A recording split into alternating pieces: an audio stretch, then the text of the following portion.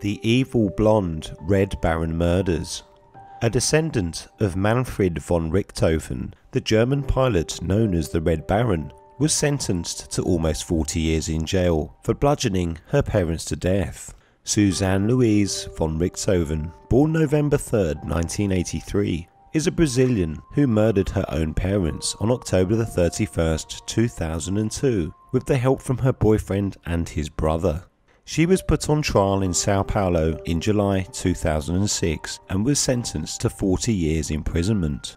Born in Sao Paulo, Brazil, Suzane is the daughter of the German engineer Manfred Albert von Richthofen and his wife Marisia von Richthofen, a Brazilian of Lebanese descent. Her father was working as a director of the state company for highway development in Sao Paulo. Her mother was a psychiatrist. Suzane has a younger brother, Andreas Albert von Richthofen, born on April 26, 1987. Her father claimed to be a grandnephew of Manfred von Richthofen, the German war pilot of World War I, but this is still disputed. The German von Richthofen family denies any link to them. After graduating from a German high school, Suzane studied law at the Pontificia Universidad Católica. She was described as happy but a little shy. Suzane was known to have a good relationship with her parents and brother.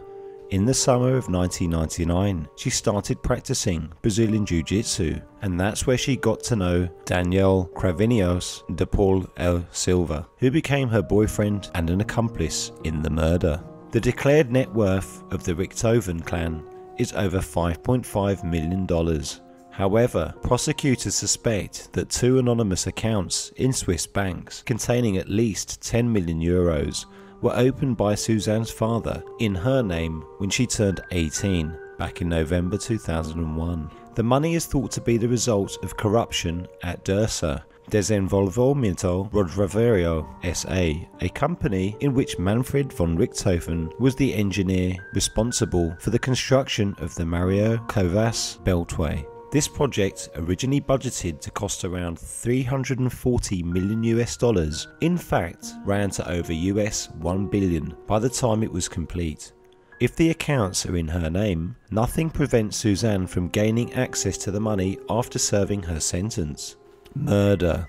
In the late hours of October 31, 2002, Suzane von Richthofen, who had planned the murder of her parents for months, checked if they were already asleep, then disconnected the alarm system of the estate and opened the door to her 21-year-old boyfriend, Daniel Cravinhos, and his brother, 26-year-old Cristian Cravinhos, who had been waiting outside. The Cravinhos brothers went upstairs to the parents' bedroom and hit them with iron bars before strangling them, with Suzane waiting in the living room downstairs. After the murder was accomplished, the three youngsters simulated a break-in by pocketing money they found, spreading and creating a mess in the house. Then they left. Suzane and Daniel went to a motel while Cristian went to a fast food restaurant. Then, early in the morning, Suzane and Daniel picked up the little brother, Andreas, who was then age 15, at an internet cafe and went home, where they discovered the crime, called the police at once and told them their story. The investigating officers, however, doubted that the crime was a burglary and suspected that the perpetrators were known to the victims. They soon began to question the children and the employees of the Richthofen family.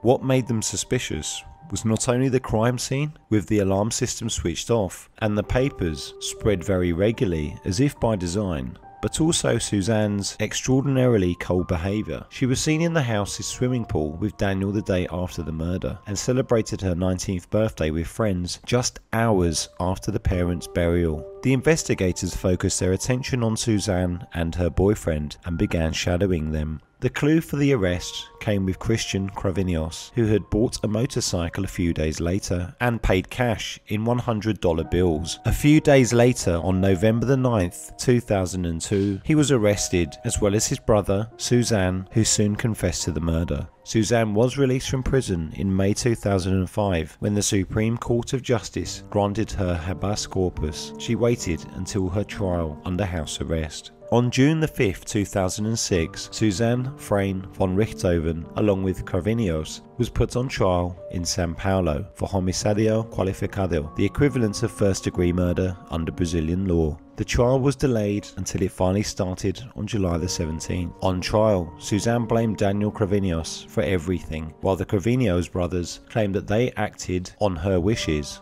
Prosecutor Roberto Tradelli, however, called Suzane the mastermind of the crime. Roberto called for 50 years imprisonment for each of the 3 defendants. Suzane was described as a personification of the evil blonde. On July the 22nd, 2006, Suzane was sentenced to 40 years in prison for the crime. Daniel Cravinhos got the same sentence, and his brother Cristian was sentenced to 38 years for conspiracy. As of April 2007, she is in custody in a women's prison outside Sao Paulo. I hope you've enjoyed today's video. Please remember to like, share, subscribe, and leave your comments and feedback below.